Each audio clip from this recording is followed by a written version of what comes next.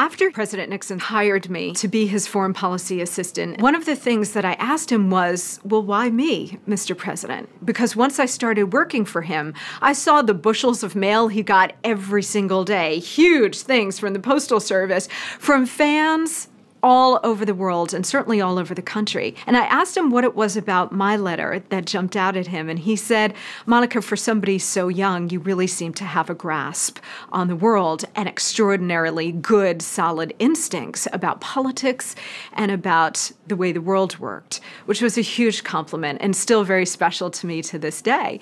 And so from that point on, we worked together on his books and speeches and columns. And I was so lucky to be able to travel the world with him. I was actually with him on his very last trip to China in 1993, which was a remarkable experience because even though some of his fellow countrymen held him in contempt and disdain for the way he left the presidency, the Chinese people essentially worshipped Richard Nixon, and they still do because he was so integral in remaking China and bringing it into the 20th century.